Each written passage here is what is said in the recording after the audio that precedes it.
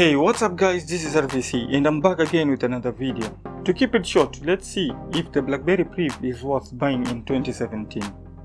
I bought the BlackBerry Priv brand new for $270. As you would expect, it came with all the necessary accessories like the user manuals, SIM ejector tool, wall charger, USB cable and a pair of earphones. The specifications of the phone is kinda outdated, with 3GB of RAM and 32GB of ROM, which is expandable via SD card. It is equipped with Snapdragon 808 and runs on Android 6.0 Marshmallow. Well, enough of that, let's jump into the phone itself. The overall build quality is okay, plastic build, but it's premium plastic. It's kinda heavy though, but for me it's okay. The 5.4-inch 2K screen is beautiful with AMOLED technology, but it's not as beautiful as what Samsung high-end smartphones offer. Colors are saturated and punchy, and the text are sharp. It's really hard to see the pixels. Jumping to the camera, the rear 18MP with f2.2 camera takes awesome photos during the daylight, but struggles during low light.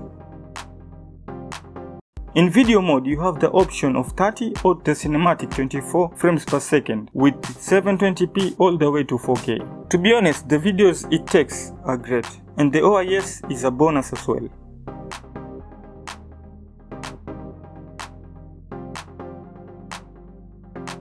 Let's talk about the physical keyboard since it's a BlackBerry. When you access the physical keyboard, the phone becomes really tall, and using it will definitely attract questions from people. Prepare to answer them. The keyboard doesn't really make typing faster, but more accurate when typing. I love it and I use it most of the time. You can also use swipe gestures on the keyboard to autocomplete words, which is a really nice feature to have. Now let's talk about the downsides. The front camera is terrible, period. If you take a lot of selfies, this will really disappoint you.